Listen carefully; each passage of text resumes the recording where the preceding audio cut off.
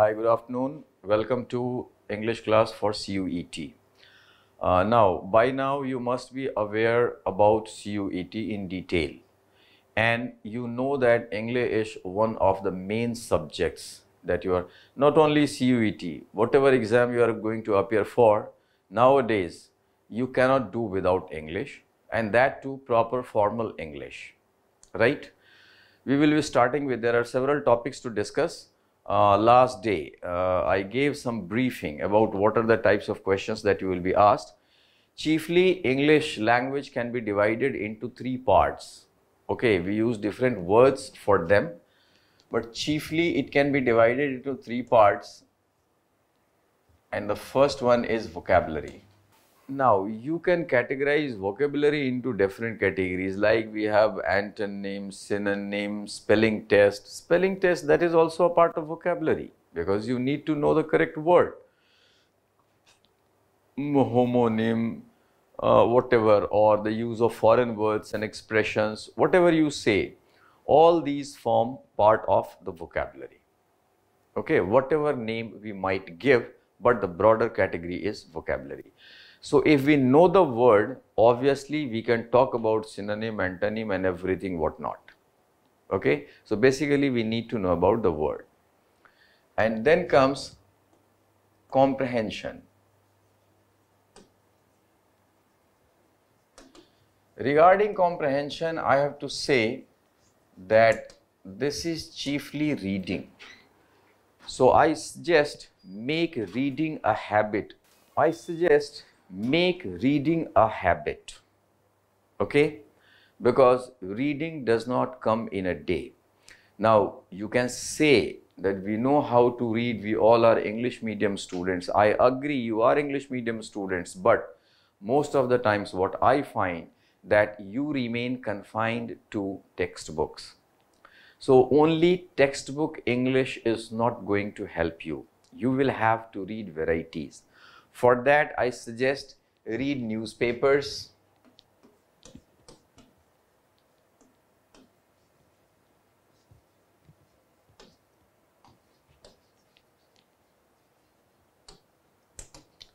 and magazines.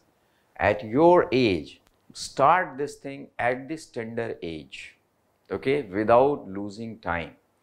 And don't think that now we have already passed class 12, so what is the need to waste time? Nothing has been lost. Start reading even now. Read newspapers, read magazines. Never ask anyone which newspaper to read, because often you get a reply, you ask which newspaper to read and you get to reply that you need to read Hindu. Not necessarily. Yes, Hindu is a good newspaper. At the same time, Indian Express, that is also a good newspaper. The Asian Age, that is also a good newspaper. All these are good newspapers, and you all know about the Hindustan Times and the Times of India. Okay, so any newspaper that you can lay your hands on, that you are interested in reading. Now the next question comes, what to read in a newspaper? Never ask this question. Look for your field of interest. What are you interested in? Just question yourself, read that. Often you will get a reply when you ask what do we have to read in newspaper, you get a reply that you have to read the editorial. Yes, editorial is good. We must read editorial, but at the same time, it's not that the rest of the newspaper is rubbish. So read things that interest you most. Those interested in sports can start with the sports page. Those interested in politics can read news articles related to political events, political developments and all that. Make sure that it becomes a variety reading, not a single type of reading. It shouldn't be a single type of reading. Regarding magazines, I would suggest that either digital or this print one, whatever you feel comfortable with, subscribe 1 or 2 magazines. That is must. And from the language point of view, I would suggest that instead of reading India Today and Frontline, they are good magazines. I don't say that they are not good. They are very good magazines. We must read them. But if you happen to read Reader's Digest. It's a very good magazine.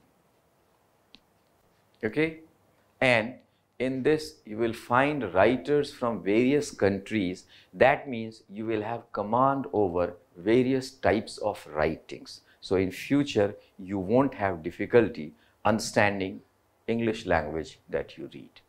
This is my suggestion, and please take it very seriously, because this is for the first and the last time, because once we start with the topic, I'm not going to turn around. Then I would suggest novels. Now you can say that we do not have time to read novels. Who says you do not have time to read novels? You have time for Facebook, you have time for Twitter, you have time for all those things. You have time for hell of the social media. You have time for all the rubbish in the world. And I often get a reply that since we are students, we don't have time to read novels. Normally, it is considered as reading novels is a wastage of time. Sorry, please forget it. It's not wastage of time. It's most productive. I say most productive. Start with it, then you will find the change within yourself. Okay, when you start marking the change within, then you will come to realize that what a great thing this is. So all these makes your reading part. So do a lot of reading, as much as you can. Okay, and I say this because comprehension is chiefly about reading. If you have the reading habit, you read, that means you can read and understand. If you can read and understand a written piece, that means you can answer the questions as well. That is what comprehension is all about. Okay, then we have a segment that is grammar, and this becomes the most important part, because no language goes without grammar. If you want to learn the language correctly, if you want to use the language correctly, you must have mastery over grammar, which we often tend to ignore. Now, you study grammar right from your childhood. I don't say that you do not. All of you do. Okay, and to quote something, often we start with tense. In every class we start with tense and we end up with tense. Okay, so only tense is not English grammar. There are a hell lot of things in grammar that we need to know, the correct grammar. Now, there are no formulae, no tricks in grammar. Please remember, grammar is concept. Is chiefly concept based. Okay, now how you have to work on your vocabulary. Let me tell you, we talked about comprehension. This part would be covered if you develop a reading habit. Now, how you got to cover your vocabulary? Whatever you read, gather 5 words a day. I do not suggest more, and do not mug up the words. Gather 5 words. Okay, just 5 words. Look for the meaning in the dictionary, either in the print edition, that is the hard copy, or in the digital form, whatever form. Now, while looking for the meaning, do not go word for word. Try to comprehend the meaning in detail. Okay? Read the entire explanation that is given about the word, including the origin of the word. And that is why I suggest only 5 words a day. So if you happen to master 5 words in a day in the fashion that I tell you, there is no looking back. And please remember, 5 words a day is not less, though it sounds less, but it's not less. 5 words a day means 150 words in a month, right?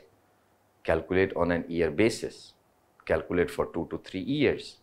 Now, to tell you the truth, a good English speaker or writer, he has a collection of, on an average, 6,000 to 7,000 words.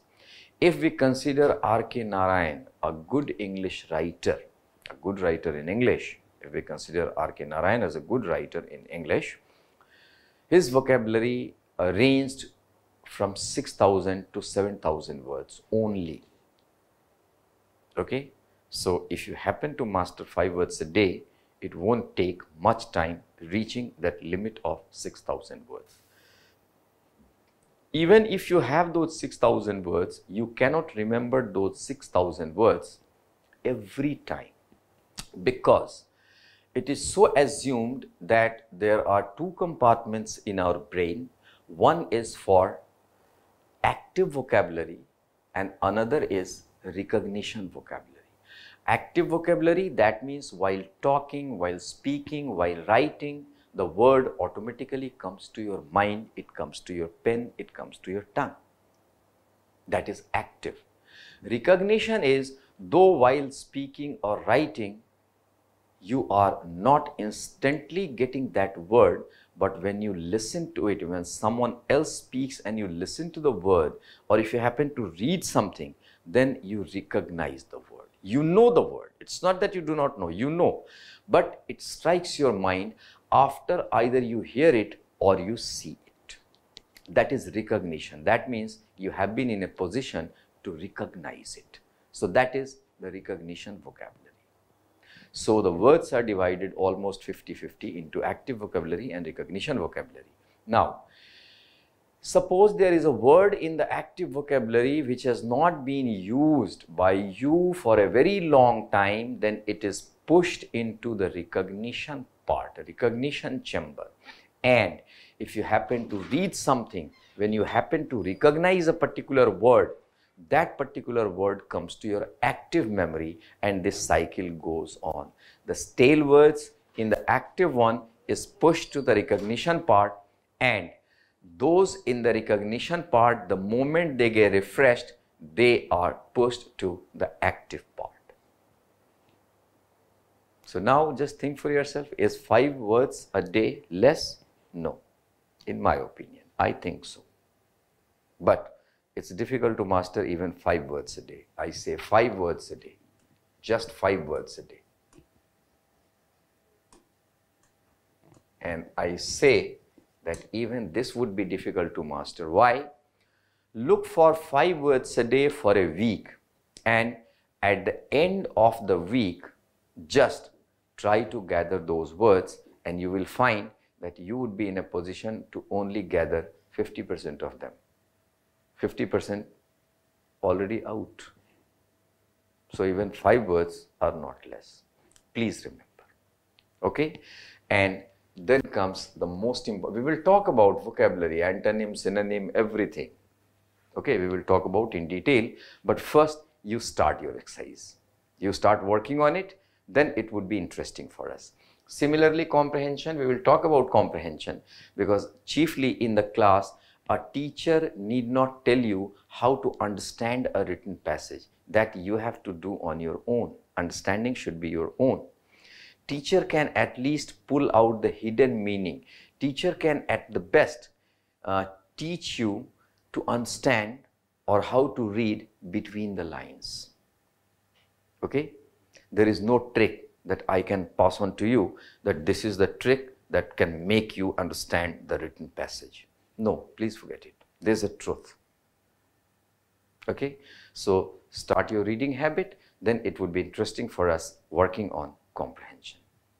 So for the time being, let's start with the grammar part, because grammar part is quite exhaustive. We will have to do a lot of work regarding grammar. Okay? Now in grammar, we start with a topic which I name as structure of sentence.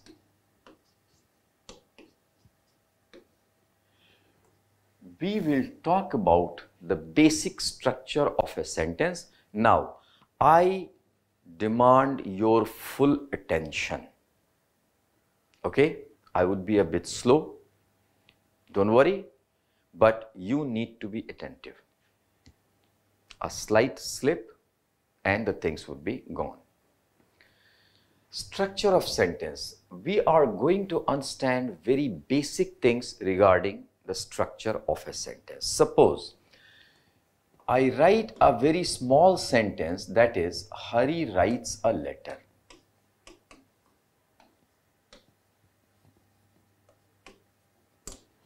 And now, from now on, I won't be doing much talking, only I would remain concentrated to the subject. When you come across a sentence, the very first thing that you have to do is to mark the word in your mind.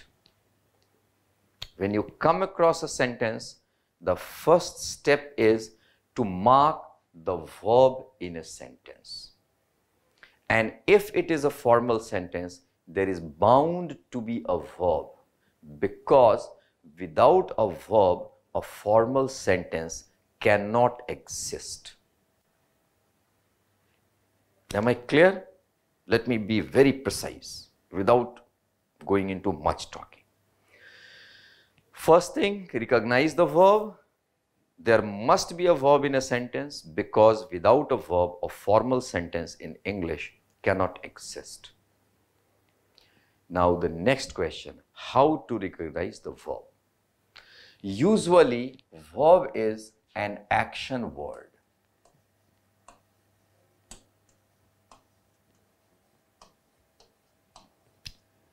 Usually, verb is an action word. I think you would be in a position to get the meaning of action word. Means words that show action, any kind of action. Action, you can relate with this, like we say eat, play, dance, sing, etc. I think you can mark such words, that such action words are verbs. Now, there is another category of verb, okay, which we name as be verbs.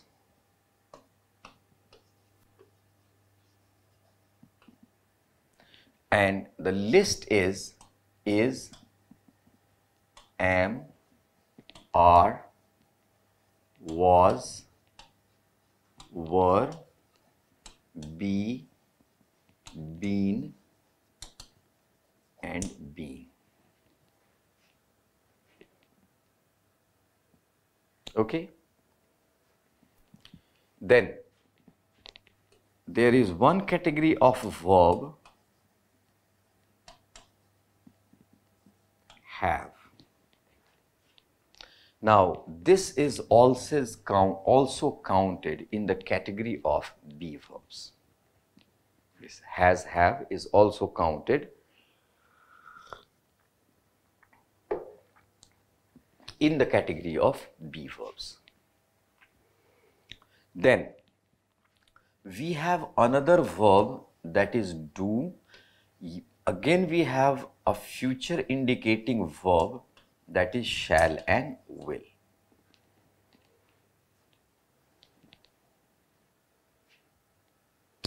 And apart from this, we have one more category, that is modal verbs.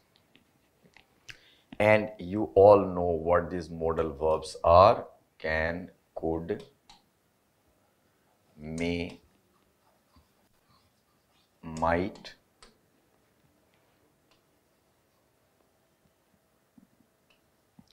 should, would, ought. So now practically all these verbs, they are placed into the category of be verbs, including the modal verbs also. Let's talk about these categories one by one, which is very important. Now, for any verb, we know that a verb has four forms, that is present, past, past participle, and present participle. Okay, so let's talk about these different forms of the verb. Different forms of the verb: present,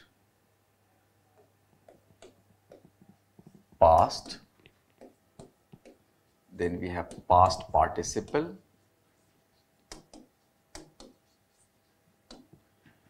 and we have the fourth category, that is present participle.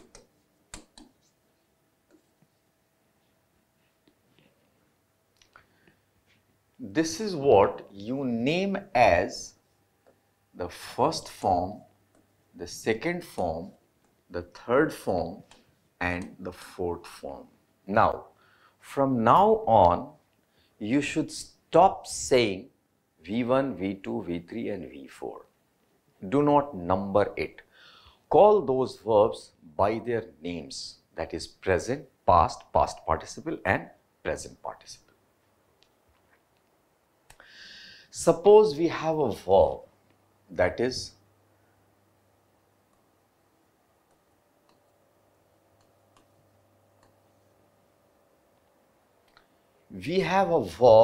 go.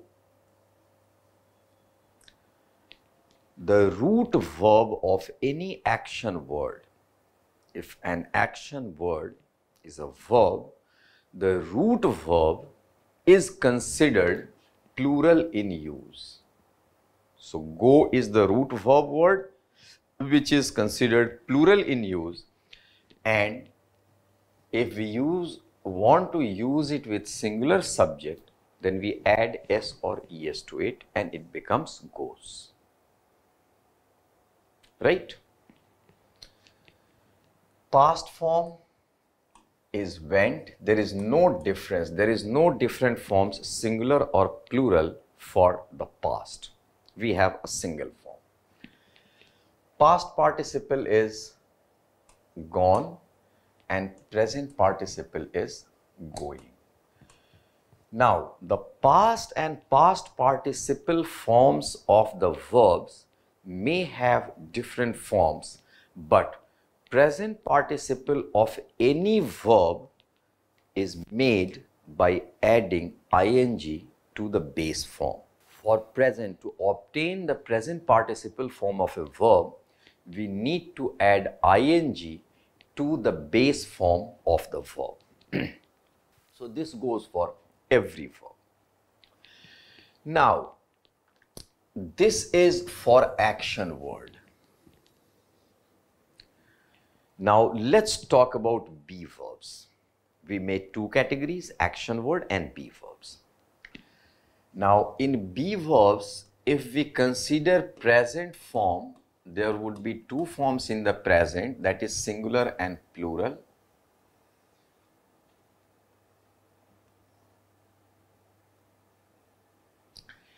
Now, for be verbs, in the past form also, we have two forms, that is singular and plural.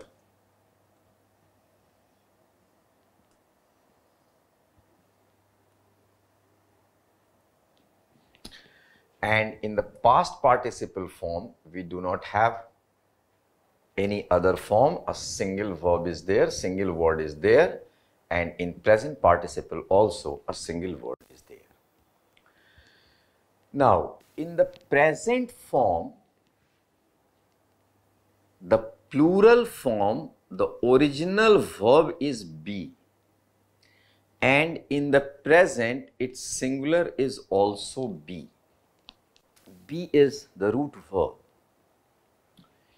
In the past, the singular form for be is was and the plural form for be is were. Do not be amazed. You must have studied about to be.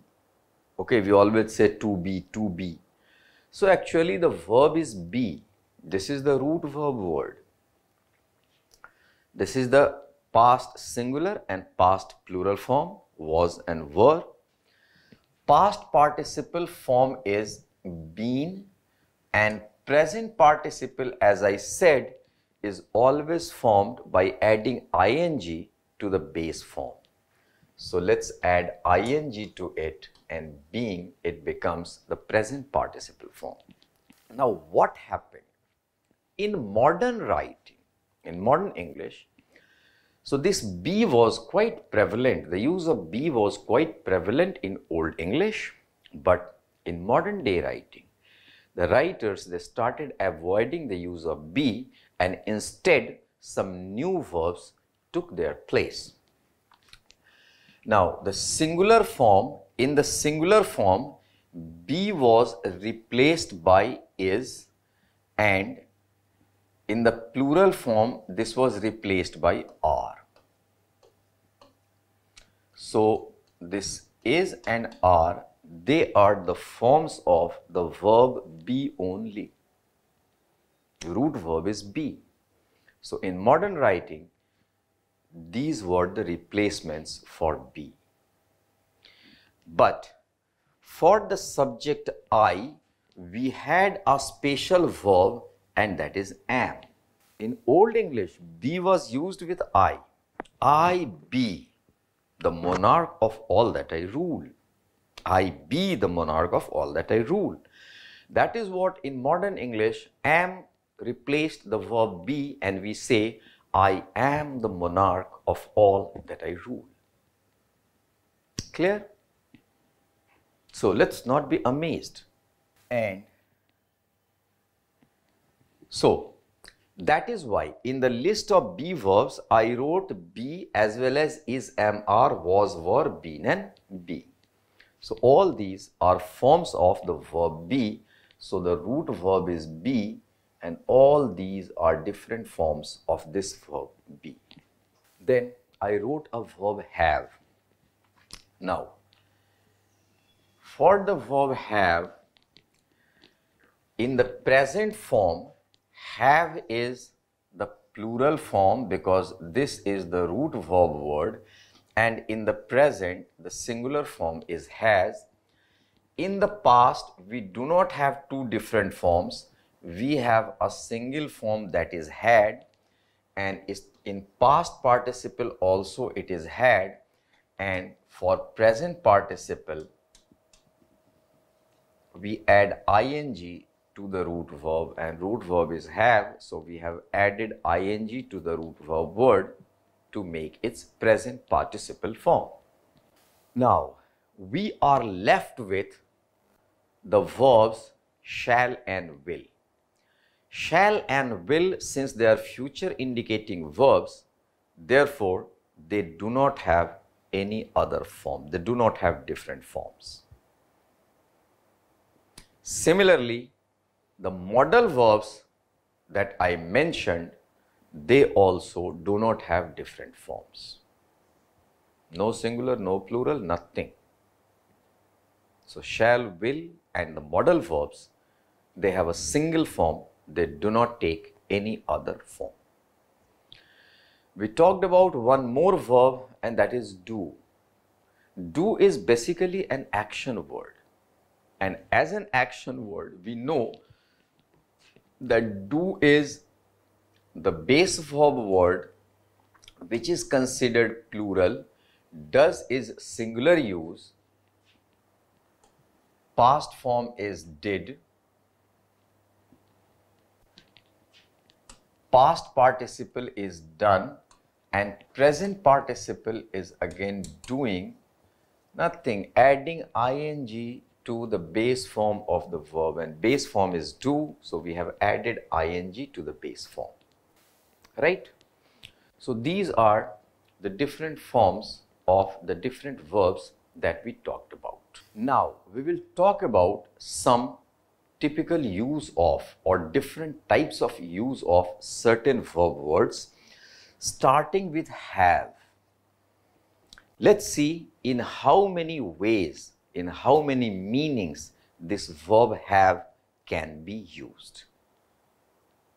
Discussing everything one by one, which you need to be attentive and you need to retain all these things, keep in your mind.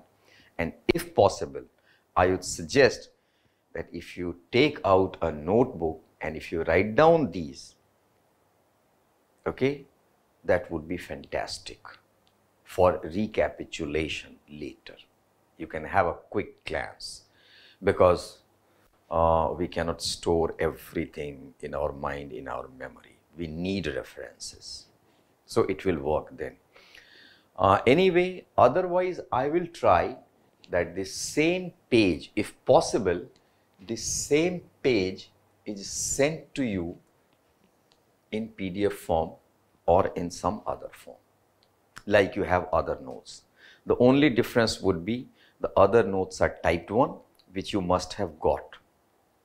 Okay, I think I made it available. But this grammar part, the only difference would be that it is not typed, it would be handwritten. Okay, so now let's talk about the different use of the verb have. I write a sentence, I have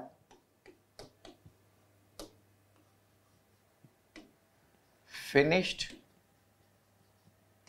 my work. I have finished my work. See, I have used the verb have. At the same time, I have used an action word, finished. Finish is an action word and finished is the past participle form of the verb finish. Okay? Now, when the verb is used in this way, this is termed as auxiliary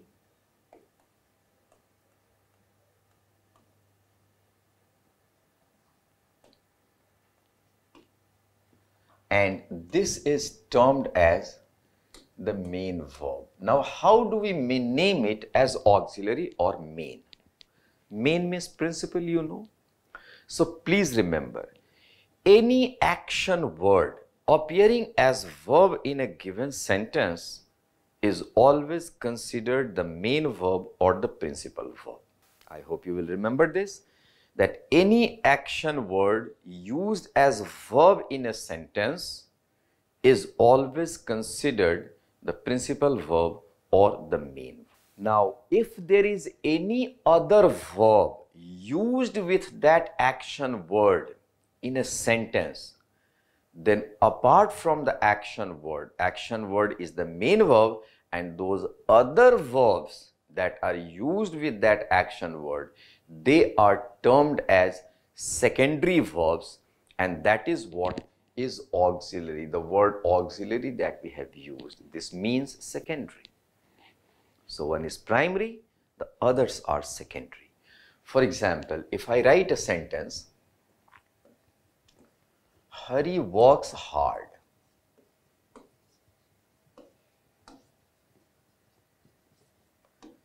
Now, Hari works. This is an action word. This has been used alone. An action word in a sentence is always considered the main verb or the principal verb or the primary verb. That is what I have written. Now, if I write, Hari is working hard. Now, here we have used is. By now, you know that is a verb, which is the form of be. We talked about it right now in the last page. And working, this is a form of the action word, the present participle form of the action word work. And as I said, that in a sentence, the action word is always considered the main verb. So here working is the main verb. And whatever other verb has been used with this, this would be termed as auxiliary.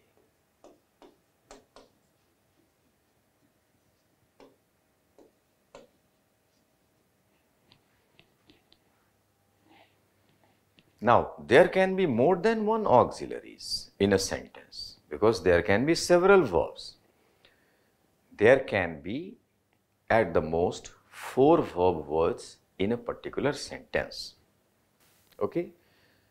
Whether the verb is in active form or in the passive voice, whether in the active voice or in the passive voice, the maximum number of verb would be 4 in any given sentence.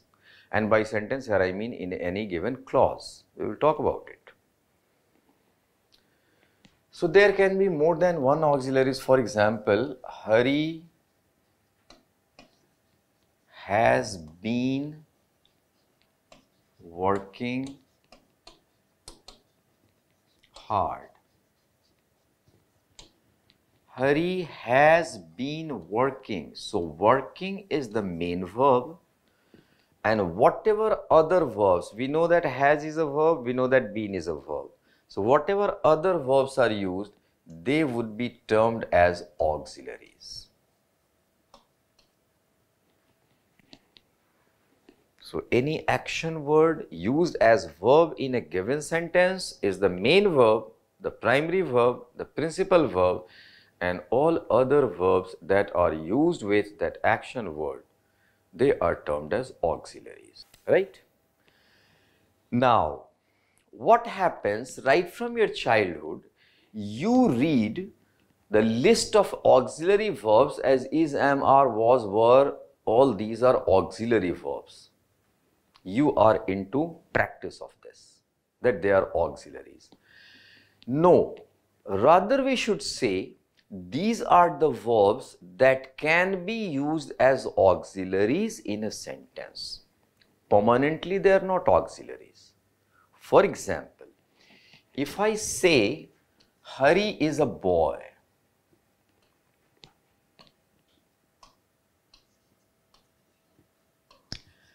now if you say that is always auxiliary, that means here in this sentence we would have to term this verb as auxiliary.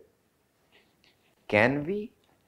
There can be an auxiliary only if there is some main thing. Okay, there should be some principal object so that the others become the secondary ones, the auxiliaries.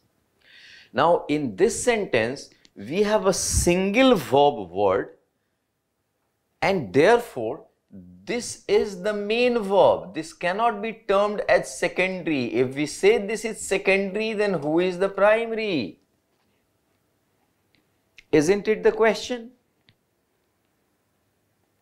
So let's remember that if a clause contains a single verb, be it an action word or a be verb, if it contains a single verb, that single verb is bound to be termed as main verb and not auxiliary.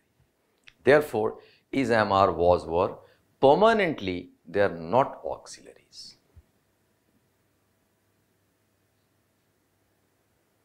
Is this much clear? What is main and what is auxiliary? Now, let's get back to our point that we were discussing.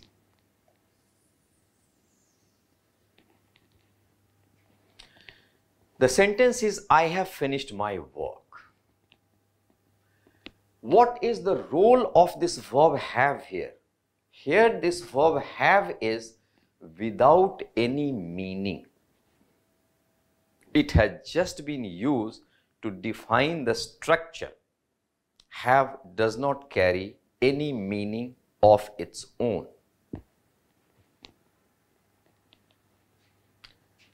So this has been used, have here has been used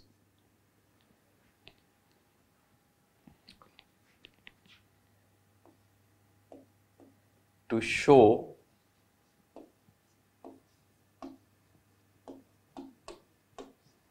perfect tense. What is the intention of using have? What is the role of have in this particular sentence? This has been used to indicate that the tense form used here is present perfect. Had it been past perfect, we should write, I had finished my work. That would become past perfect. So a perfect tense is formed by placing a past participle after a form of the verb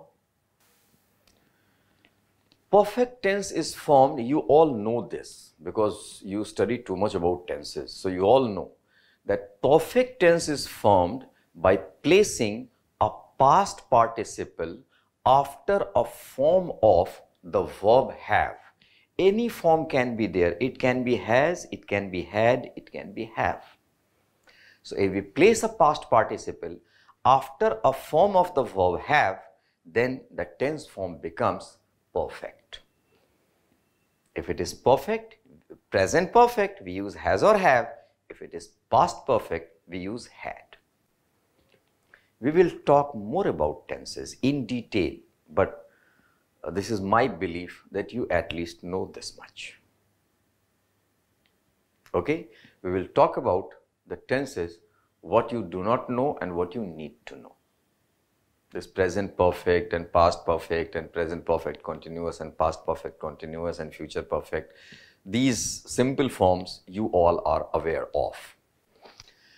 Now, so have here has been used to show perfect tense. So here it is indicative of perfect tense. Now, I write some other sentence. I have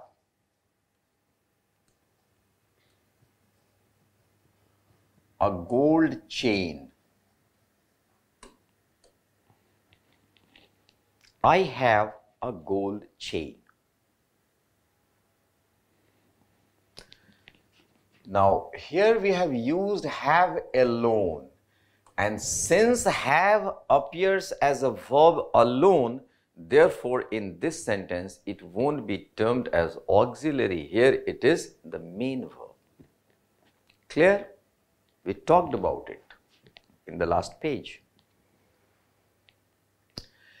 Now here the tense is not perfect. The tense is simple present. Here the tense is simple present.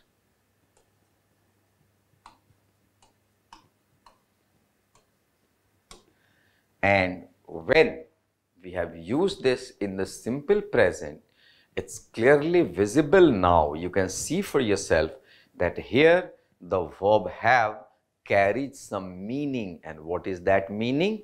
That is possession. Okay, so instead of have, I could have used an action word, that is own. I could have written I own a gold chain. I could have written I possess a gold chain. So own, possess, they would be the verbs and they would be action words. But instead of those action words, we have used another verb, and that is have. And here have is equivalent to own or possess. So here have carries a meaning of its own, and here it shows possession.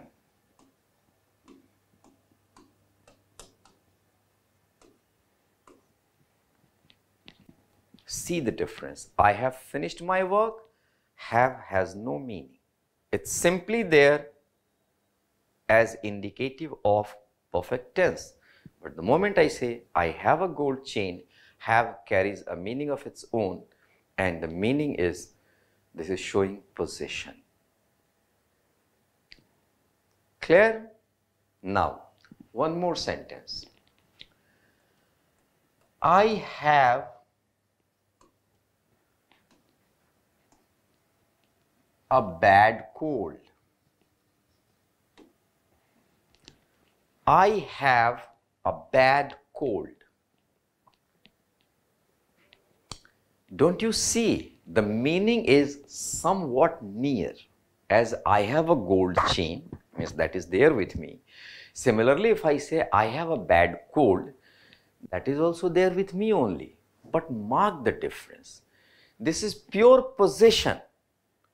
But here, this is not like possessing something, owning something. Okay? But this is somewhat near to possession. Not pure possession, but it nears. And therefore, by grammarians, this was named as, that have here shows near possession.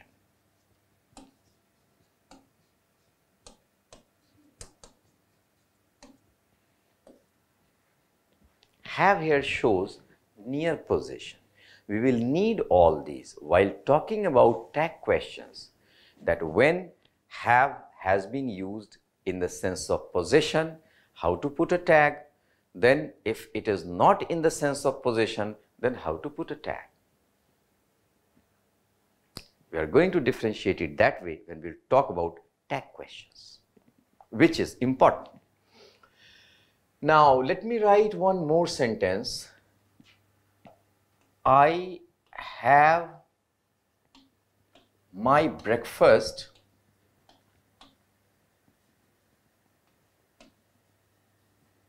early. I have my breakfast early. Now very clearly you can see that here have, though it has been used alone, this is the main verb, but it neither shows pure possession nor it is near possession. When I say I have my breakfast early, what I mean is I eat my breakfast early. You can very comfortably replace this have with this action word eat without making any difference in meaning. It can be, have can be replaced by eat. You can well say that I eat my breakfast early. And anyway, in formal English, using the structure, sometimes we say that I am having my lunch. We often say I am having my lunch, but in formal English, this must be avoided. If you want to use having, then you should better say I am eating my lunch, formal. Don't say I am having my lunch. That won't be considered formal use. Okay, you might wonder listening to these things, but this is what formal language is all about. So I have my breakfast early. This is neither possession, not near possession. This we call as other than possession. This is showing other than possession. Other than possession.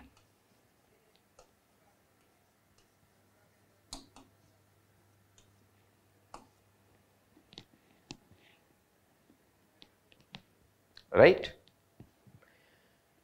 Now, these are the different uses of the verb have, how the meaning changes, just mark for yourself, and then we can use it in one more way. If I say, I have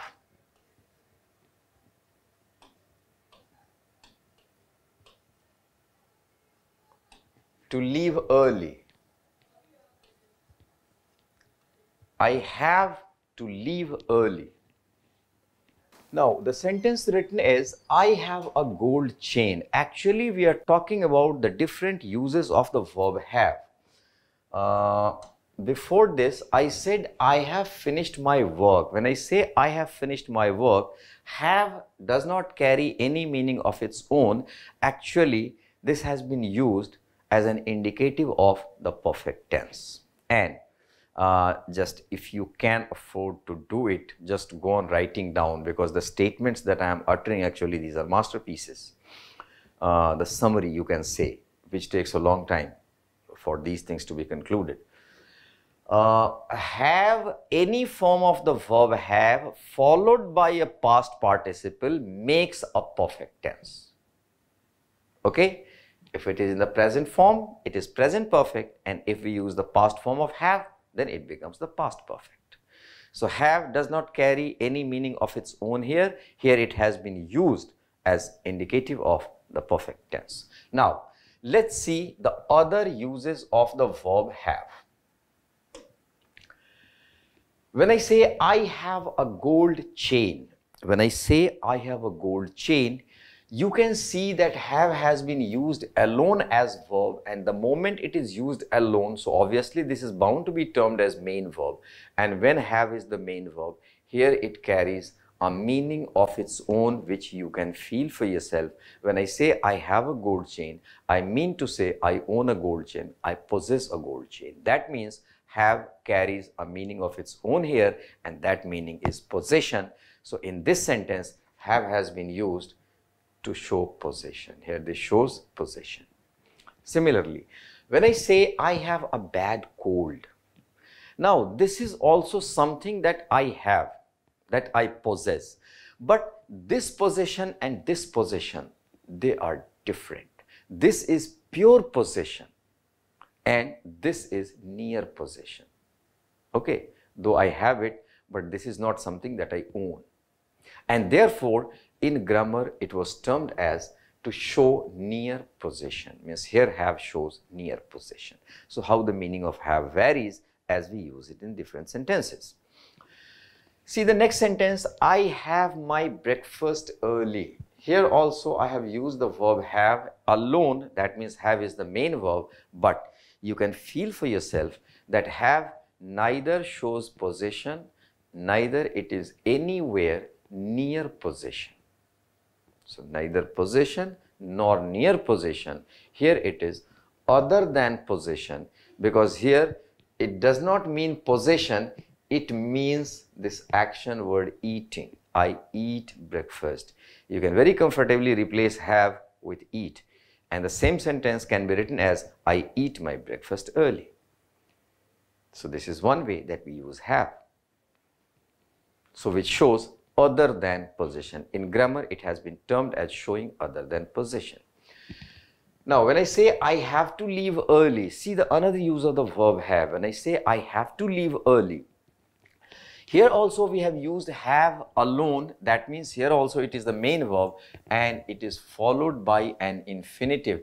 We will talk about infinitive in detail, but this much you all know, that to followed by the base form of any verb. So I have to leave early, to followed by a verb, that is termed as infinitive. This much you all know. To eat, to sleep, to drink, to play, to dance, to sing, etc. Similarly, to leave. Now here, have is neither possession nor near possession. Here it has some other meaning, and what is it? It shows urgency or obligation. Okay, means it is equivalent to saying that I must leave early. Means I am under obligation to leave early. So here it shows urgency or obligation. So this is how have has been used. So please keep in mind the different meanings that have carries and how it is used in different sentences to convey different types of meanings, right? Now, in the list of B, we had written an action word also, and that action word is do. Do is pure action word. You can see for yourself, I do everything, pure action word. He did it, pure action word, used as main verb in both these sentences. I have done the work. Here also done. This is the past participle form of the verb do, which is an action word, and as I said, that action word needs to be termed as main verb. So here done is the main verb and any other verb used with this becomes the auxiliary, therefore have is auxiliary. So in all the three sentences, do is used as the main verb. When do appears as the main verb in a sentence, it is bound to be an action word. We can conclude like this. If do has been used as the main verb in a sentence, it is bound to be action word. But see this sentence. I say he went there. Past form of the verb go. But suppose we want to convey this into negative. We want to make a negative of it. So obviously the sentence that we would write is he did not go there.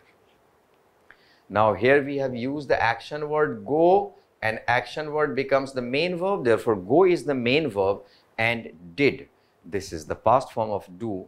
Now here this has been used as auxiliary because in a given clause there can be a single main verb. Okay, you cannot say that there are more than one main verbs, no. More than one auxiliaries? Yes, but main verb only one. The moment a form of do has been used as auxiliary, this is where this falls into the category of be. Why?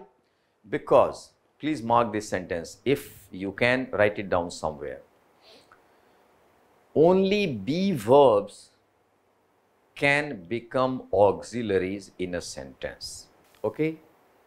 Apart from the original forms of be, the other verbs used as auxiliaries in a sentence are shall, will, have, and modal verbs. No action word is permitted to be used as auxiliary, but there is one exception, that is do.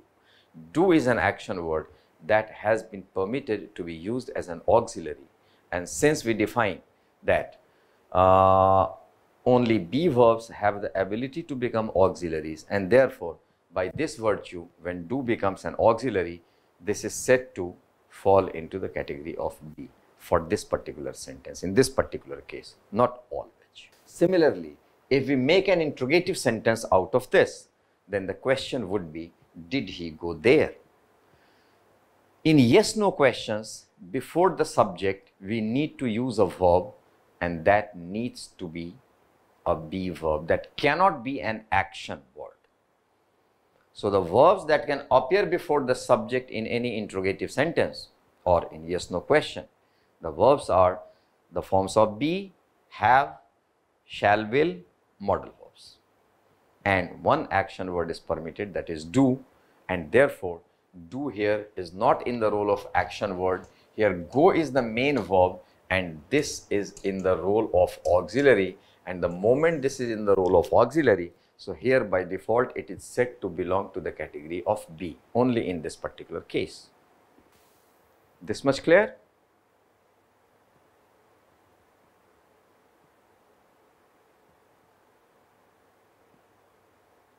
So we started with a simple sentence and we have reached here.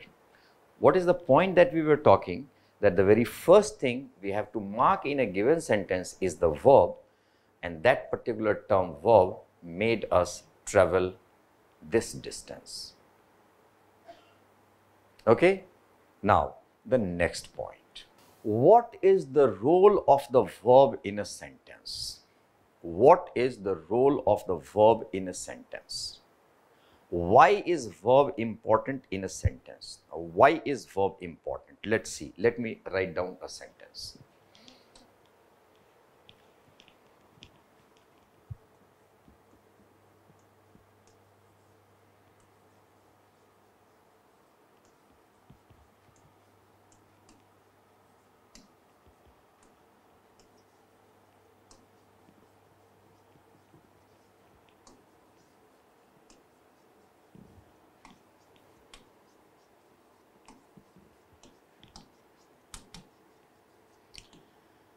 The sentence written on the board is, boys play hockey in the college ground every evening. Boys play hockey in the college ground every evening.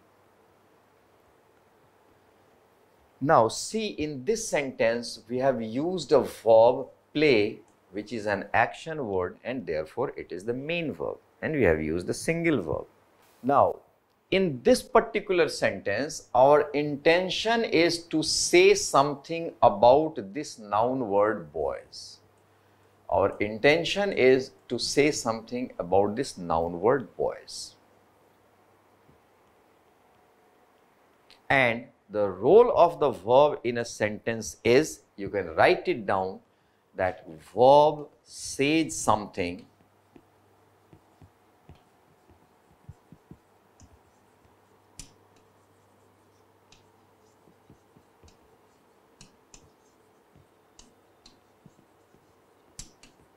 about the subject. Now listen, the moment we need to utter a sentence, why do we need to speak out a sentence or write a sentence? Because we want to say something. Now that something would be regarding someone or something. That means we would be talking about some object or some person, right? And the moment we want to give any kind of information about anything or any person, that work is to be done by the verb. And that is why the statement verb says something about the subject, or other way around we can say that let's look for the word about which the verb says something, and that word would be the subject. Both the ways. Verb says something about the subject, or the other way around, the word, the object or person about whom the verb gives any kind of information, that is the subject. Very important term. You all have heard this term subject, object, but here we need to understand in detail what a subject is, and later we will come to what an object is. So verb says something about the subject. So here our intention is to talk about boys. We want to part with certain information about this noun word boys, and about this noun word boys we have said several things. One is the action that is taking place, that then we are another type of information we have given, and that is the name of the game. Then we have named the place, and then we have named the time also. So this much information about the noun word boys. Now suppose if we do not want to give this information, this piece of information, then also the sentence would exist. Then the sentence would be boys play hockey in the college ground. Now suppose if we do not want to give this piece of information also, that is in the college ground, then also the sentence would exist, and it would say that boys play hockey. Suppose even if we do not want to name the game, then also the sentence would survive. That means we have not talked much about the noun word boys. We have only given a single piece of information, that what is it that boys do? The boys play. Now out of these three pieces of information, it's your discretion whether you want to mention this or not, whether you want to mention this or not, and whether you want to mention this or not. You could have written the sentence as boys play every evening. You could have written boys play hockey every evening. You could have written boys play in the college ground. Anyway, but you can remove any of these or all of these, but the moment you remove this particular word boy, we won't be in a position, the moment we remove this particular word play, we won't be in a position at all to say something, anything about the boys. We cannot part with any type of information. So it is this particular word that helps us inform about this noun word. And that is why without a verb, a sentence cannot survive. The moment you drop this word, the sentence collapses.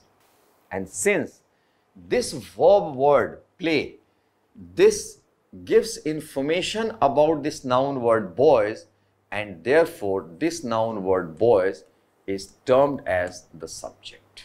So verb says something about the subject, or the other way around, the verb word about the object or the person that the verb word informs about, that is the subject.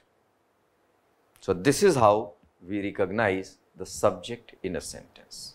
Now, broadly, we divide a sentence into two parts: about whom, the object or person about whom we are talking, that is the subject, and whatever is talked about the subject, that particular part of the sentence is termed as predicate.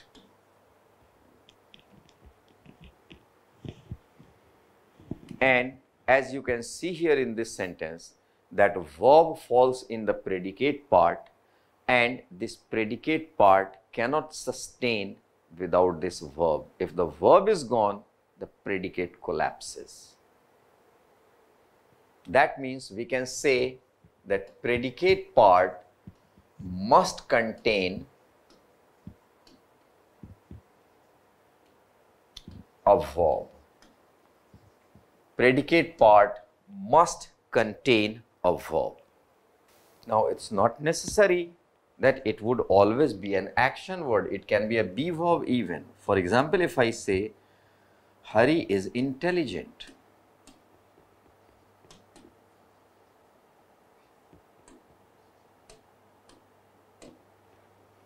Now, here we have used this be verb alone as the verb, and therefore, it is the main verb. It is to be termed as the main verb. Now, normally, we say regarding an action word, that the person or object that does the action is the subject. Doer of the action is the subject. Usually we say this, but not necessarily. It's not always true that doer of the action is the subject. For example, if I write a sentence that a letter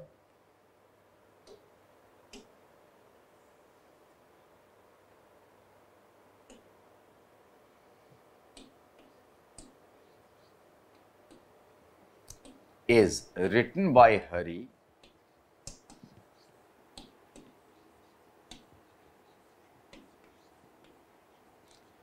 now see, in this sentence, who is the doer of the action? It is Hari. The doer of the action is Hari. But Hari cannot be the subject, because by is a preposition, and any noun or pronoun appearing after a preposition is termed as the object of that preposition.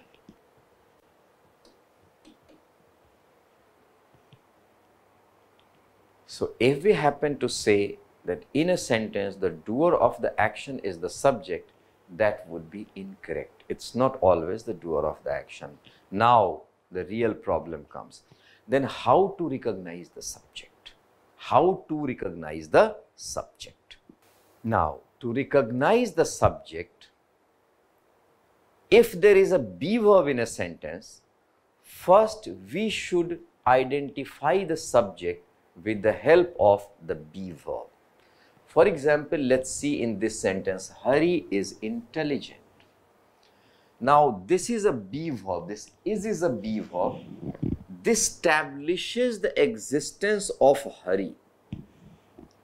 And when this particular word has established the existence of this particular noun, then only we can say anything remaining about that person or that particular thing. So, this be verb is Hari is.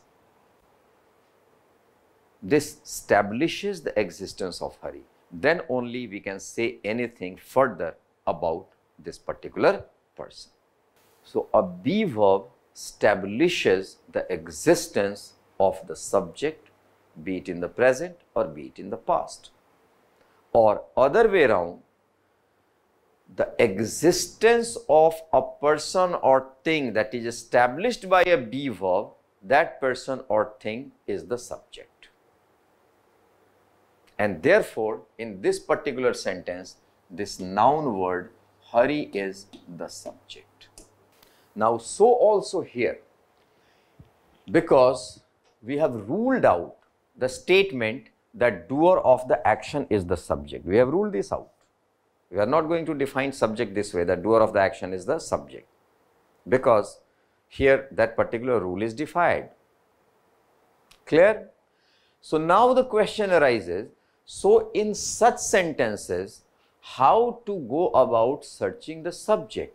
So, I said, if there is a be verb in a sentence, then try to find the subject with the help of the be verb. And how to find the subject with the help of a be verb? Be verb establishes the existence of the subject. Now, in this particular sentence, we have used a be verb, that is. So, is auxiliary here and written is main verb.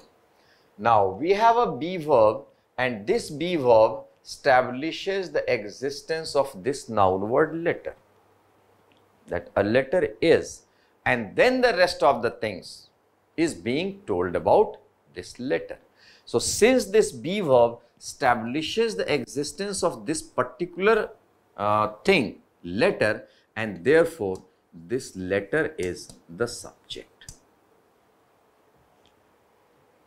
So, if there is a be verb in a sentence, then try to establish the subject with the help of the be verb and not the action word. And if there is no be verb in the sentence, that itself means that action word alone appears as a verb, right? Because there can be only two conditions. Either there is a be verb or there is no be verb. If there is a be verb, then again two condition arises. Either the be verb is alone or the be verb is accompanied by some action word. Only these two conditions. And if there is no be verb in a sentence, that itself means that action word alone appears as the verb in a sentence. And when the action word alone appears as the verb in a sentence, there we can say the doer of the action is the subject. So, we can conclude, if an action word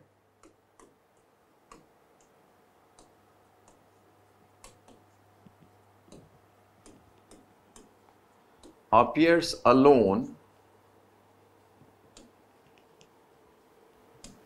as the verb in a sentence,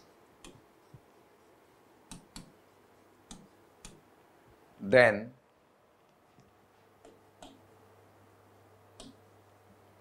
the subject is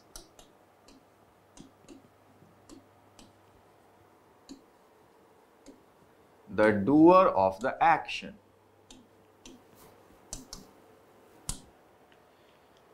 If an action word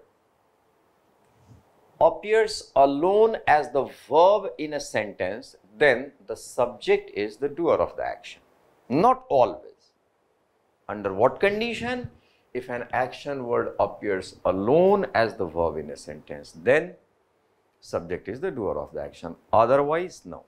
Otherwise, we will have to check out. If there is any be verb, then we have to check out the subject with the help of that be verb. Now, let's compare two sentences. One, I write, Hari is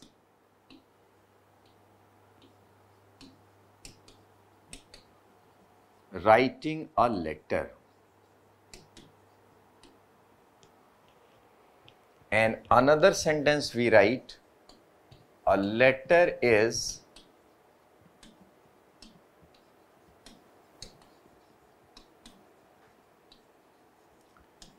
written by Hari. One is Hari is writing a letter, another is a letter is written by Hari. In both these sentences, we have be verb, and therefore, to determine the subject, we need the help of the be verb, and here this be verb establishes the existence of this noun word Hari, and therefore, here Hari is the subject. But in this sentence, this be verb establishes the existence of this letter, and therefore, here in this sentence, letter is the subject. Now, what do we see? That in this sentence, subject does the action.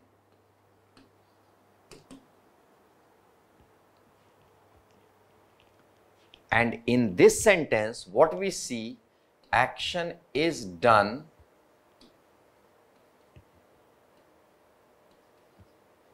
to the subject.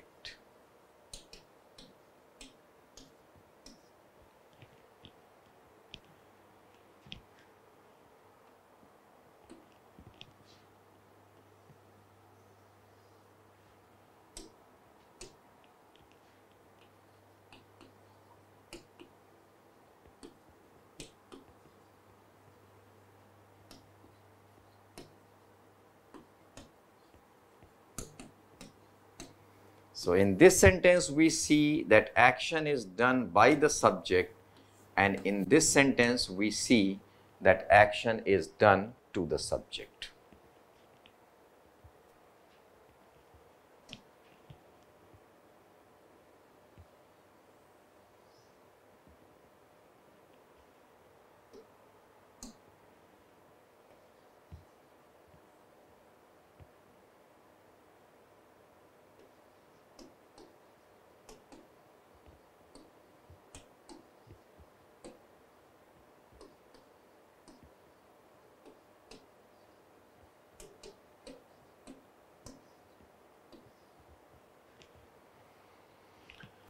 Now, here we reach one more conclusion, and that is the moment subject does the action, the voice of the verb is termed as active.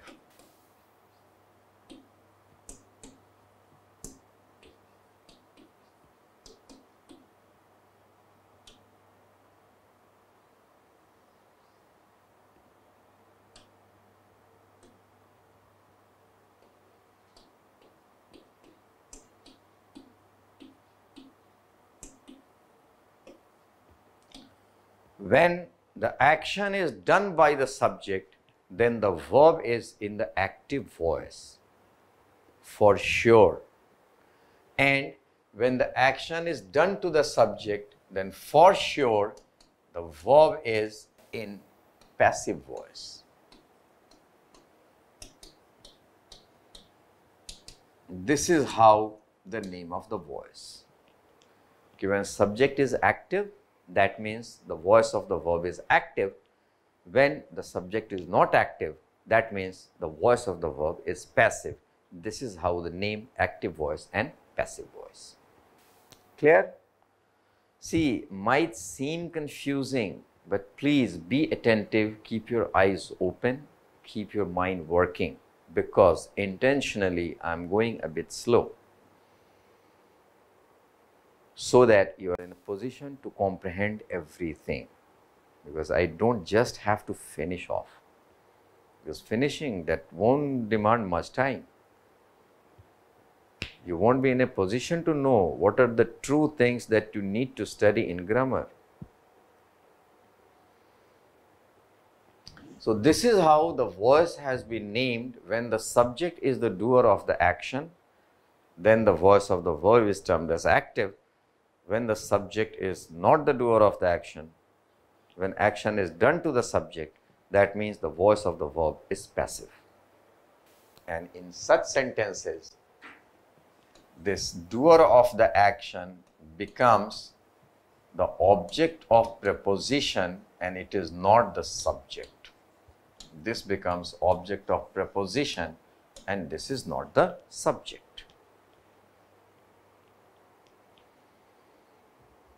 So, you keep studying subject, subject, subject, subject, subject, but in true sense, what is the role of the subject? How to properly recognize a subject? See how the action done by the subject or action done to the subject makes all the difference, where the different voice has been named, that is active voice and passive voice of the verb, right? So this is how we recognize the subject. Now, we are going to discuss another very important point.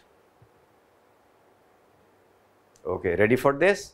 Now, and that important statement is that subject is always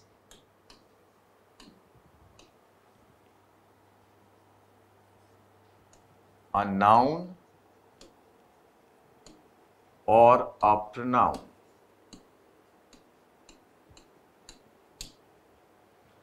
Very important statement. statement. Subject is always a noun or a pronoun.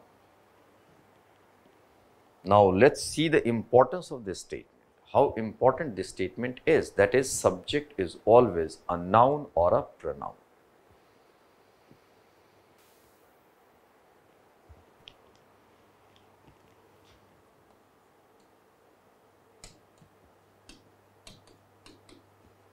Hari writes a letter. Hari, subject, and this is a noun word. He writes a letter. He is the subject and this is a pronoun word. So, subject is always a noun or a pronoun. Very simple. Now, let's see one more sentence.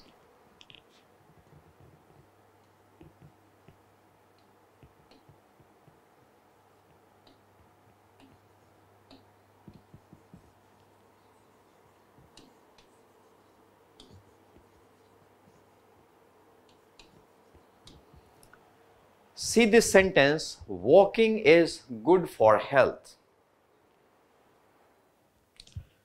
Walking is good for health.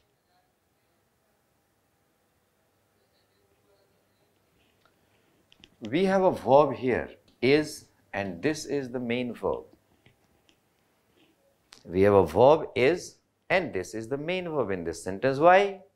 Because this alone appears as a verb. There is no action word to perform the role of the main verb, and therefore this be verb is the main verb.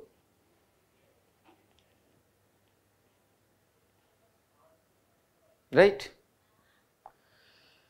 Now, we have recognized the verb. Now we have to do the next thing. With the help of the verb, we need to recognize the subject.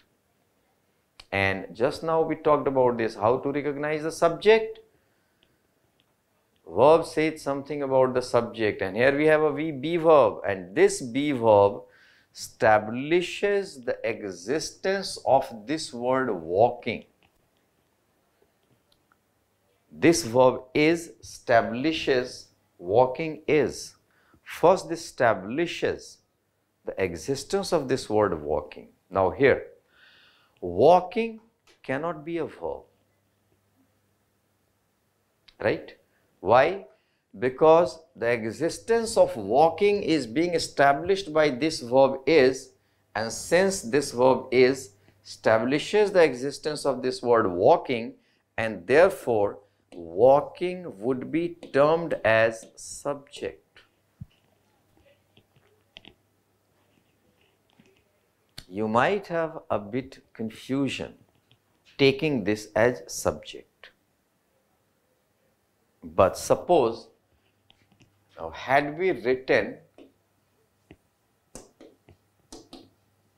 medicine is good for health, would you have any problem taking medicine as subject? I think no. Why? Because medicine is a proper noun word.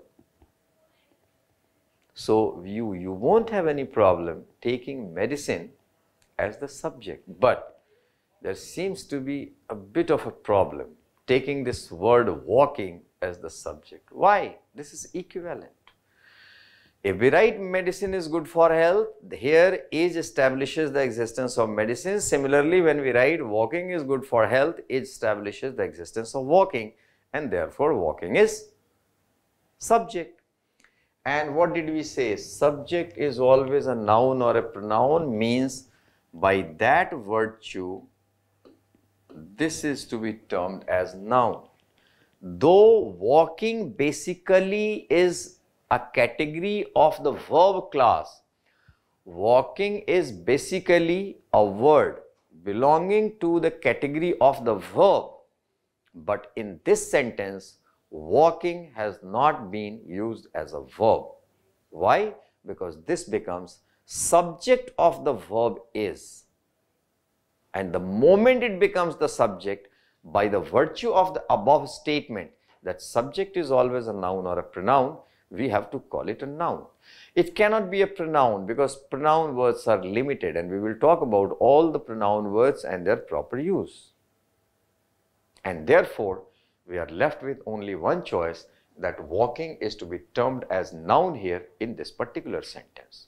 Now see, walking is not a pure noun word, right? Walking is originally a word belonging to the category of verb,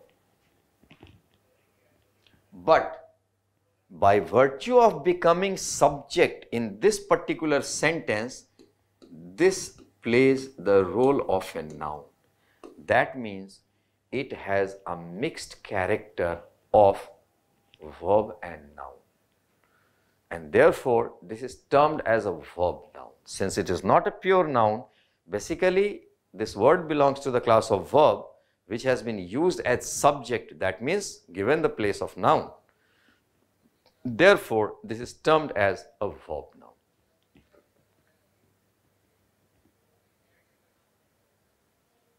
Right?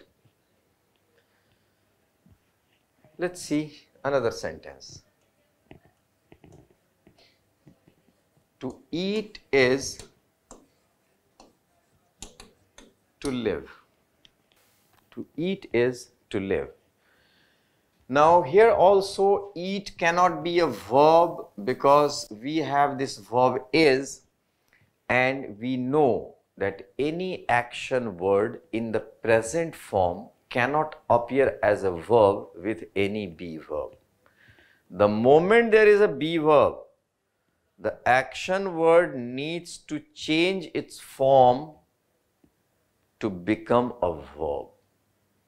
Because action word in the present form, please mark these statements, they are very important. Action word as a verb in a sentence cannot be used in the present form with any other be verb. But here we have a be verb. That means this action word is not a verb, as walking is not a verb there. So here, is this verb establishes the existence of this particular term to eat, and therefore this becomes the subject. And since subject is always a noun or pronoun, so by this virtue, this is to be termed as a noun. Now here also what do we see? Eat is not a pure noun word. Eat is basically a verb word. So this is a verb word, but in this sentence, adjoined with to, this plays, as it becomes the subject, that means this plays the role of a noun. And therefore, it is termed as a verb noun. It is termed as a verb noun. Now, this is also a verb noun and this is also a verb noun, but the forms are different. So now, specifically, if we want to talk about this form or we want to talk about this form, having a common name would be confusing. Because if I simply say a verb noun, then either this form can come to your mind or this form can come to your mind. Any of these two, right? And therefore, we give them different names.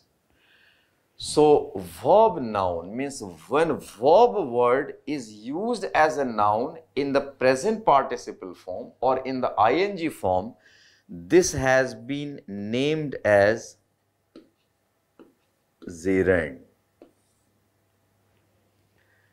When a verb word is used as a noun in its present participle form or ing form, it is termed as a gerund. We have just given it a new name. It is a verb noun. This is also a verb noun.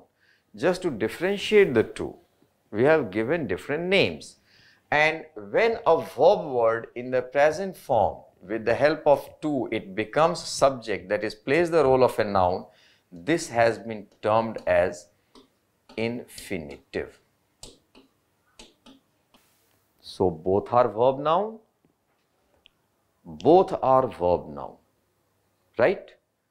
So, if it is a verb noun in present participle form, the name given is gerund, and if it is a verb noun in the present form preceded by to, it is named as infinitive.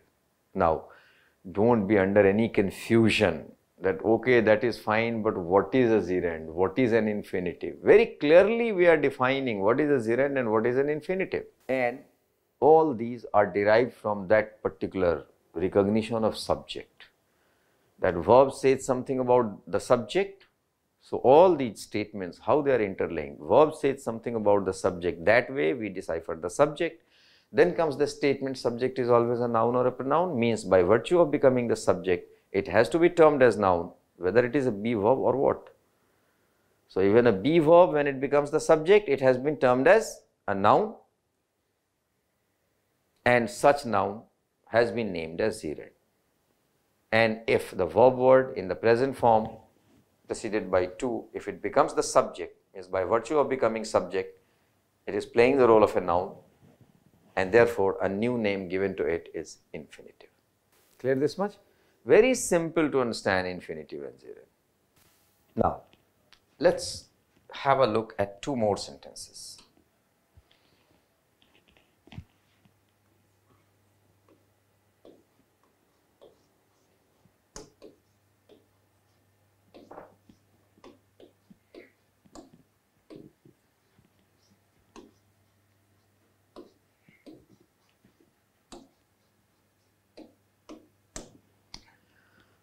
A rolling stone gathers no moss. A rolling stone gathers no moss.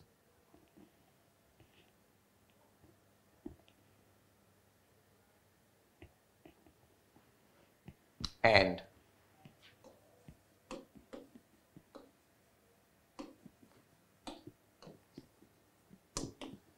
a burnt child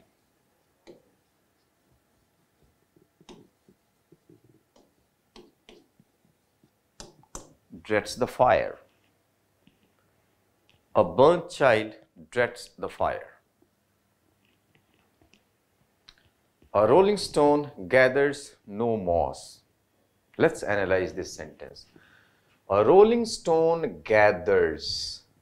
See, rolling cannot be verb here. Though roll is a verb category word, we have added ing. That means we have made its present participle form. But in this particular sentence, this is not in the role of a verb. Why? Because any action word in ing form, to appear as a verb in a sentence, it must be preceded by a be verb. When we say the stone is rolling, now rolling can be a verb there to show the continuous tense form. Why? Because there it is preceded by a be verb, is. But here, this is not preceded by any be verb, and therefore, in ing form, an action word cannot play the role of a verb alone. Clear? Very important statements. An action word in ing form alone cannot play the role of a verb in a sentence. It must be preceded by a be verb to become a verb. And therefore, rolling here is not a verb and gathers is the verb. Gather is to collect. Clear? Now here in this sentence we have a single action word as the verb, and remember the statement that we talked about. If action word alone appears as verb in the sentence, then doer of the action is the subject. Remember? Now these are quite interrelated. That is why time and again I say please focus, please be attentive. It is highly conceptual, nothing to mug up. Yes, you have to keep those master statements in mind. I know you might not have studied grammar in this way, Okay, might seem a bit difficult, but it is not. Ease your mind and make your mind prepared that actually this is the true way that we have to learn grammar, not by mugging up rules. See how conceptual the things are. So when a single action word, when action word alone appears as verb in a sentence, then subject is the doer of the action. And who is the doer of the action? Stone. Who is doing the work of gathering? Who is doing the work of collecting? Stone. Collecting or not collecting? That is the work of the stone. And therefore, this noun word stone is the subject.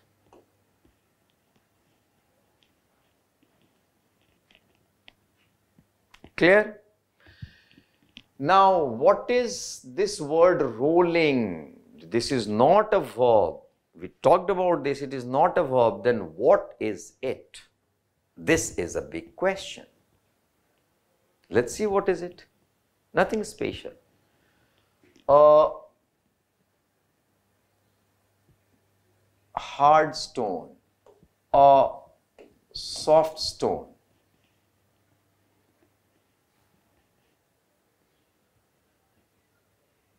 a slippery stone. Had we used, instead of rolling, had we used these words, what would be they? Adjective. Any word that gives any additional information about a noun or a pronoun is called an adjective. Please remember, we will talk about it later, but for the time being, any word that gives any additional information about a noun or a pronoun is termed as adjective. And therefore, had we used these words hard or soft, they would be adjectives. Similarly, as we are talking about the texture that is hard or soft, similarly here by using this word rolling, we are talking about the state of the stone. For example, instead of rolling, if we write stationary, there won't be any problem taking stationary as adjective, stationary stone. And if stationary shows the state of this noun word stone, therefore it is adjective, then why not moving? Opposite of stationary. If we write a moving stone, so obviously as stationary is objective, similarly moving would be adjective. And that is how, by defining the state of this noun word stone, rolling becomes adjective. But is rolling a pure adjective? No. Actually, this word originally belongs to the class of verb. Getting my point? This is not a pure adjective. Hard, soft, stationary would be pure adjectives. But moving, rolling, they won't be pure adjectives. Why? Because these words, they originally belong to the class of verbs. That means here is a verb word that has been used as adjective. It has not been used as verb. In this sentence, we have used a verb word as adjective. And when a verb word is used as adjective, we give it a new name, and that is participle. When a verb word is used as adjective in a sentence, then it is given a new name. It can be called as verb adjective, but instead of saying verb adjective, we give it a new name, and that name is participle. So, by hearing the word participle, what should come to your mind? it should strike your mind that if he says participle, that means it is an adjective but not original adjective. Verb word in the role of adjective. Clear? So that is what is termed as participle. Now, let's come to this sentence. A burnt child dreads the fire. See, dreads the fire. Here dreads has been used as verb. And when action word alone, that means without the help of any be verb. When action word alone, that means without the help of any be verb, is used as verb in a sentence, then remember, try to recollect the statement that then the doer of the action is the subject. Can you recollect it? That when action word alone appears as a verb in a sentence, then doer of the action, who is afraid, who is doing the work of dreading? Child. And therefore, this noun word child is the subject. Now, let's define this word burnt. Instead of burnt, we write a small child. What would be the role of this word small if we write a small child? If we write a small child, what would be the role of the word small? Of course, adjective. Why? Because this word small adds information to the noun word child. Means what kind of child is? Small child. And therefore, this is adjective. Now, as small shows, as an adjective, as small shows the size of the child, similarly, this word burnt shows the state of the child, and therefore, this is adjective. And burn is originally a verb word which has been used as an adjective in this sentence. That means here also this burnt is a verb word used as adjective. And when a verb word is used as adjective, this is named as participle, as we talked about here.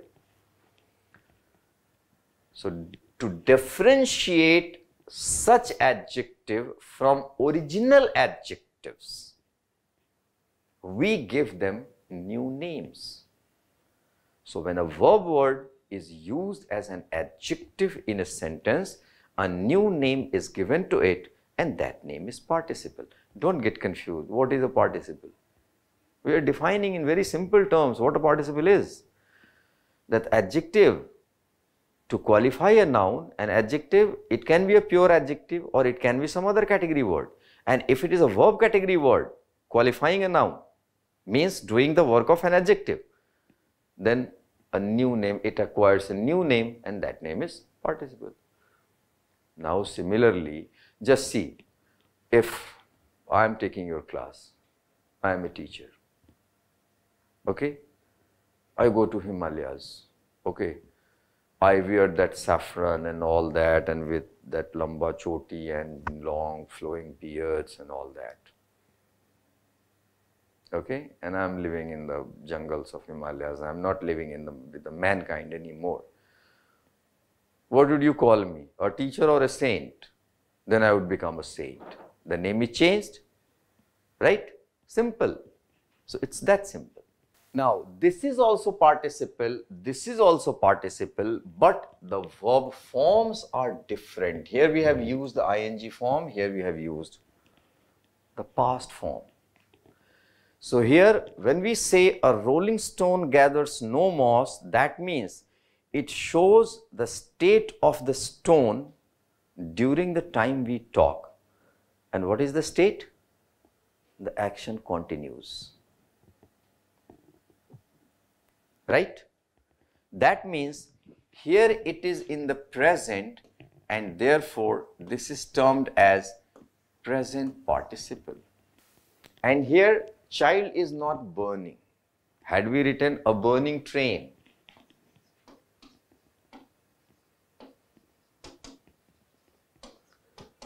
a burning train, That means this shows the present state of the train, that it's still burning, action continues. So here it is present form. That means here it would be termed as present participle. But here a burnt child means the action is over. Here the action continues, the stone is rolling. Here the action is over, finished. And therefore this has become past. So this shows the present state, therefore present participle, and this shows the past state, therefore past participle. Right? Now, go back to the forms of the verb. So now if I ask you, what are the pure forms of the verb? How many forms are there? Obviously there are 4. Present, past, past participle and present participle. Now my question changes. What are the pure forms of the verb? So pure forms are only present and past. Because the moment we say past participle, then come back here. What is a past participle? Past participle is verb in the role of adjective. Verb in the role of adjective, that is past participle. So can a past participle be pure verb? No, very simple. Similarly, present participle, the 4th form of the verb is present participle. Present participle, can it be a pure form of the verb? No, look there. Present participle itself means that it is verb in the role of adjective. So that is how the names of the forms of the verb, present participle and past participle. So only 2 forms of the verb are pure forms, that is present and past. Past participle and present participle forms, they are not the pure forms. Okay? So now, here we saw that a verb word not necessarily is used as verb in a sentence. Here we have seen that a verb word is not necessarily always used as a verb in a sentence. It can get into other roles also. Clear? Summarizing whatever we have been talking about, that is what I am summarizing now. That a verb word in a sentence, it can appear in the role of a verb or it can appear in other roles also. So based on what type of role a verb word is in, now based on that, we would be going for another division.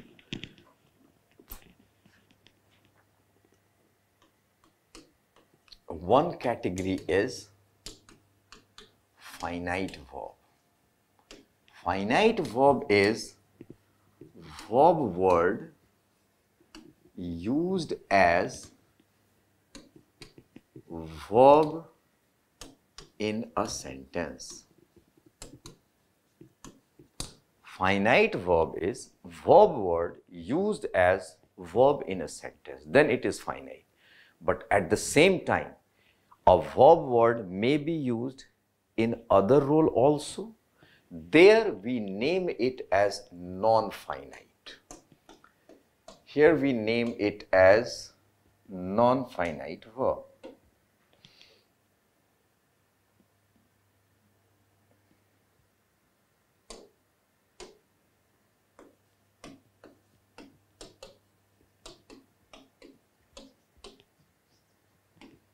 Non-finite verb. That means though it is a verb category word, but in the sentence it is not used as a verb.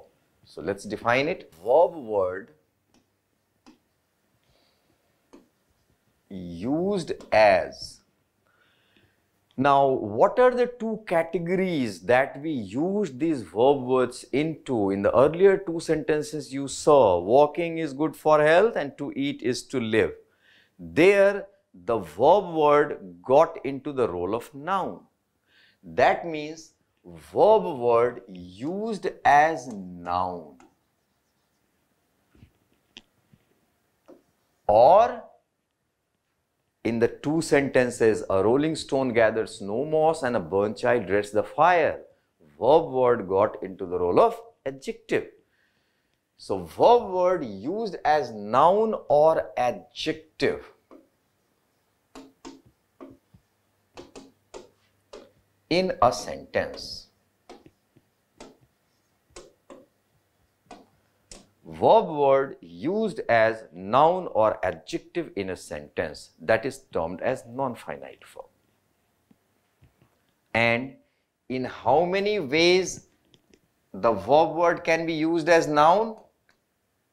In the two forms, we named one as gerund and we named the other as infinitive. Not difficult. How? How we are proceeding from very simple terms and simple concepts into the confusing terms and complex ideas.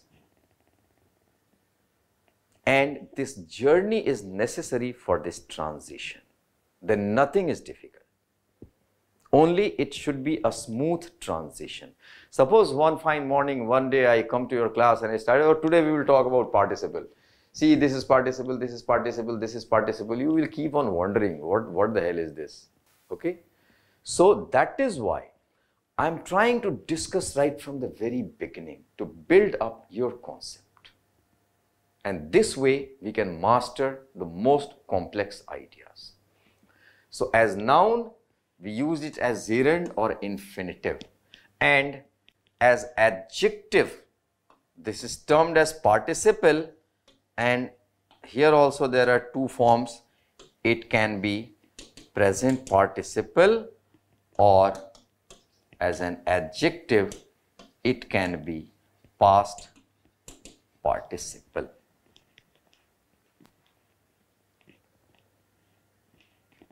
Right? So today we talked about verb, that verb is the most important word in a sentence. Therefore, first we need to point out the verb. How to mark the verb? We talked about that, action word and be verbs, and what are the different types, different forms. We discussed all those. Then we talked about the different uses of the verb have, how it carries different meaning. Then we talked about the verb do, where it is an action word and where it falls into the category of be and why. We talked in detail. Then we came to the subject. What is the role of a verb? It appears in a sentence to say something about the subject. That means the verb defines the subject. And that way we went on to recognize the subject in a sentence. And we talked a lot of things.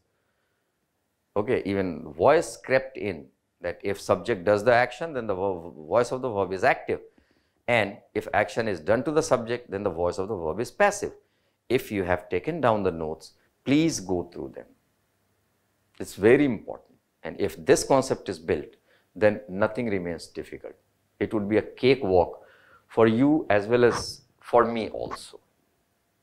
Okay, because if you do not get my ideas, then it's futile, okay, staying in front of you. So then we talked about the subject, and talking about the subject, we came on to the two categories of verb, that is finite and non-finite, and we talked about that in the non-finite form, a verb can be used as a noun or adjective. As a noun, it can be a gerund or an infinitive, and an adjective, it can be present participle or past participle. Right? In the next class, we will talk about object. Today we talked about the subject. In the next class, we will talk about the object, which is again very important. Okay, that's all for today. Have a good day. We meet again. Thank you.